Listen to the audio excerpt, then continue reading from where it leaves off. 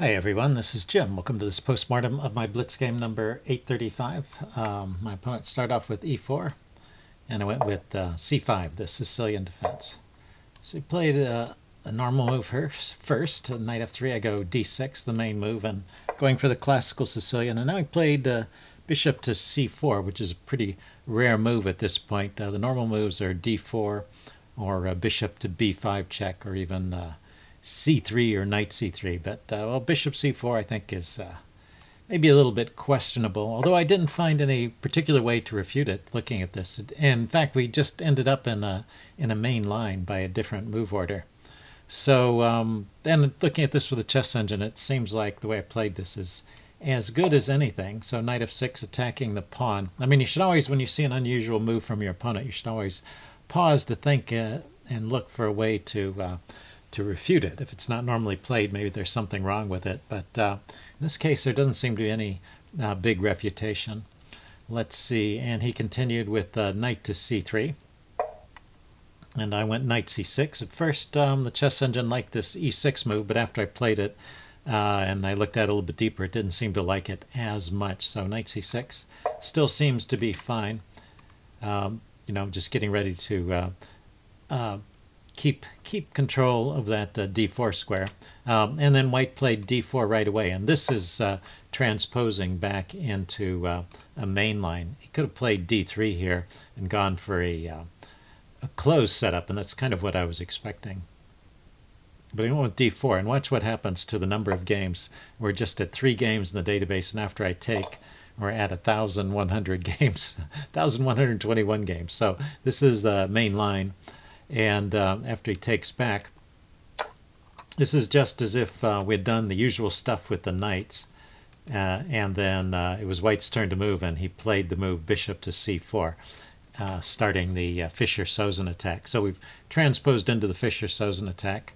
There's different ways to respond. I've always played e6 here. I think that's a reasonable response. And then the normal move here is bishop to e3 developing, or bishop to b3. I think sometimes Fischer would play that way immediately. But anyway, in general, the idea is this this bishop may be a target here on c4, so it wants to stay on this good diagonal and get some pressure against the king, but it doesn't want to be a target here.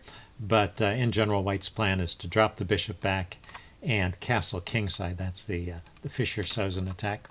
So he went bishop b5. So that looks like it ought to be a little bit of a waste of time, but still it seems like there's no big refutation here from black. So it seems like white can get away with playing like this. Even knight takes c6 is not given as best, but is still an even position after these moves. So we're out of the opening book at this point, and let's see, he continued. Yeah, he dropped his bishop back to d3. I continue with bishop e7. And we both castle, and it's probably in the range of about even here. There are times in this, as we go through this opening, where the chess engine prefers black a little bit, and there are other times where it prefers white a little bit, but the differences are pretty small, so I don't think anything has gone wrong here. Even this move b3, which looked kind of strange to me, you know, weakens the knight here. But he wants to put his bishop on this diagonal, and it will be good there, contributing to potential attacking ideas along the long diagonal there. So I went rook c8, went bishop b2, and then I went c5. So here the engine actually prefers d5 to c5. So let's give a line here. I was a little bit worried about him just pushing e5, which is the best move, and the best move, as I think I mentioned this in the game, it looks like I have to play knight e8 here. And chess engine plays knight e8 and is happy. So let's see, this knight maneuvers around to e2, this knight comes out to c7, queen up to d2, and then maybe c5 as a way to continue here. And well, you know, it's hard to calculate these things when you're playing a game, you know, and looking ahead a few moves. To me, this position seems like kind of a mixed bag. This pawn here is pretty annoying. It kind of cramps my position. White can get a quick attack going with f4. And Yeah, and you know, it's my piece has been chased away to the queen side, so it feels like my king is almost alone over here. So, looking ahead in the game, trying to compute the variations and figure out what's good, I would not find this very attractive. So I was avoiding this. Even I didn't even. I mean, I stopped pretty much calculating after 98. But the chess engine says this is actually fine for black here. You can see some good points for black. Basically, all of these squares are under control. Let's get rid of that arrow. By the pawns, so it's pretty large center influence, and the attack is not immediate from white. So so black has time to organize his pieces, which are not badly placed in any case. So that's the best play according to the chess engine. Anyway, I went with c5. He went with knight e2. Yeah, actually after queen e2, I think this is a point where chess engine likes white. Sorry, not d2, queen e2. Say queen b6, rook d1, rook a to d1, bishop c6, preparing to push the d-pawn forward. Gives an edge to white, but I think this should be quite playable for black as well, so I'm not worried about having to play that. Anyway, knight e2 is a move that the chess engine didn't like and starts to give black an advantage again. So that's what I mean, the advantage kind of switching back and forth, but it seems like no critical mistakes are being made. So I get bishop c6 in right away, and I am thinking about pushing that d-pawn forward now. He goes knight to g3, which is also, I was also threatening just to take that e-pawn as well, so defending it. But now I get in d5. And he decided to take, which the chess engine approves of. And here's the second choice I made the chess engine doesn't quite agree with. I took with the pawn, and you know, I kind of like this setup with the two pawns here. I have some ideas pushing them forward and maybe pushing his pieces around a little bit. Or, as you saw in the game, maybe pushing the d-pawn forward to block out the long diagonal. But the chess engine would take with the queen. And it would live with this isolated pawn here and just play actively with the pieces. Well, queen to d5, as we saw in the game, comes with a mate threat, so it is a forcing move. And then queen to g5, and then the chess engine gives queen to e1 as the response, and knight to d5. So it kind of likes this for black. Good active position. One important point here is I was a little bit worried about bishop to c1, kind of chasing my queen around. But, well, the queen can come here to e5, hitting the loose rook in the corner, so gaining a tempo. Say the bishop comes out to d2 to stay on this diagonal, and then defend the rook. Now the queen can go to d4 with check. King runs here, and seems like this is fine for black. In fact, you know, my pieces have been activated, and a weakness has been created in white structure, which I guess is enough compensation for the fact that I have a weakness here with this isolated c-pawn. So anyway, interesting play. So instead I took with the pawn, kept my pawns together, and kept control of some squares in the center there. But black has some nice counterplay ideas. Knight to f5. I really didn't see this move coming, and I think black starts to get some kind of edge here. I played d4 here. The chess engine would go rook to e8 immediately. I play that on the next move. The problem with d4 is that white can start undermining immediately with c3, and that's the way that white should play. Basically, white let me get away with this d5 move and never really challenged it, but he started going after the bishop. So I defended it. And then he played queen e2, so that was probably a slight mistake. The chess engine is saying go ahead and exchange out here to keep an edge for white.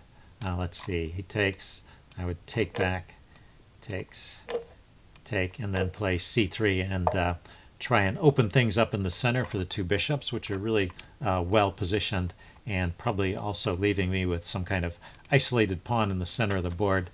You know, it's still a playable position, but it looks like white has some edge there. Anyway, he went queen e2. And of course, that lets me drop my bishop back and get a tempo on the queen. So this was actually good for me, or at least equal. I mean, it's good. That was bishop f8 was the best move there. And then I went with queen d5. And so it seems like this queen d5 move, oddly enough, this game ended in a draw, and it seems like after this, there's no way for me to really avoid the draw. So I was, kind of looking through this game, wondering where I had gone wrong. So we saw some mistakes earlier, but at this position I should be doing fine here, and it should not necessarily end in a draw. It should be able to continue. The chess engine gives a couple lines for how white could continue. One is queen to d7. Taking a look at this knight, so it has to stay defended. Also, maybe defending the f7 pawn. We saw that was a problem in some lines. And the other move it liked was knight to d5. And both of these lines, it gives white some kind of edge here. So those are ways I could have played. After this, even though it's like the most forcing move here, since I'm immediately threatening mate, it seems like, because of the move he chose, he could have played f3 here. And then the game would have just continued. There wouldn't necessarily been a draw. But after queen to g5, it seems like the draw is the natural result of best play for both sides. Now, I didn't have best play here. Let's see. G6 is actually the best move here. Let's look at this first. And then f3. There's a clever point here that if he tries the check now, I can actually just take that knight off, because the queen on g5 is needed to defend against the mate threat. So he can't take that bishop. So the knight check just loses loses a piece. So f3 to block, and then bishop to d7, hitting the knight and threatening to take it now.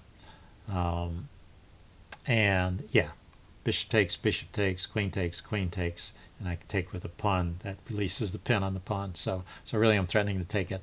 Then knight h6 and king g7, and this seems to be even.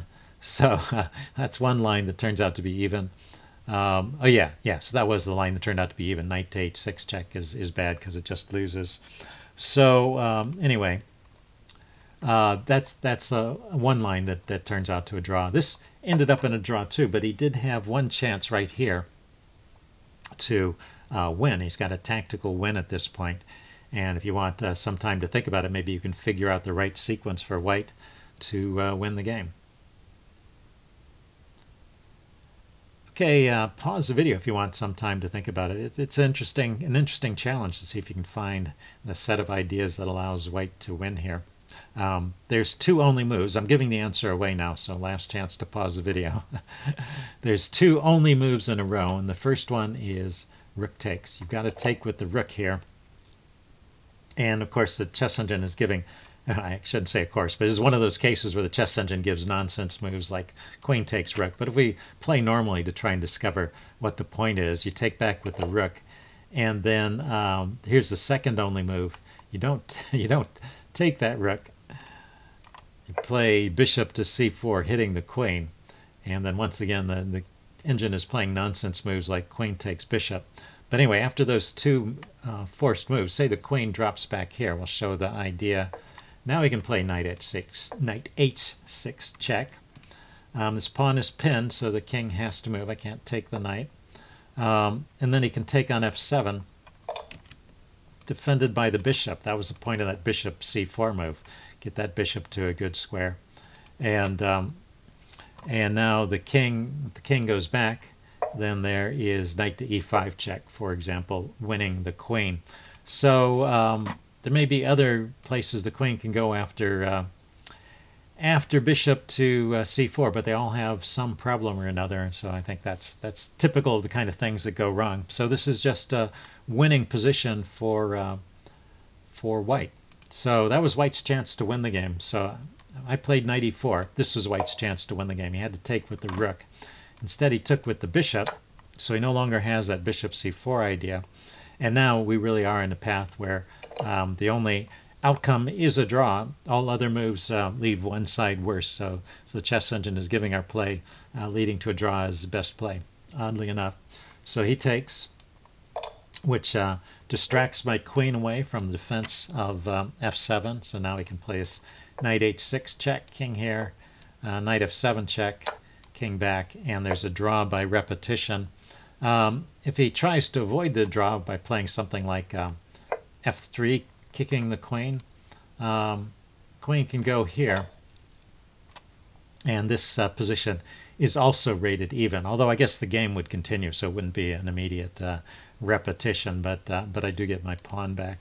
So so it's a position that's also rated as 000 by the chess engine. So maybe there is another forced draw after that, but anyway, it also gives this as the move here.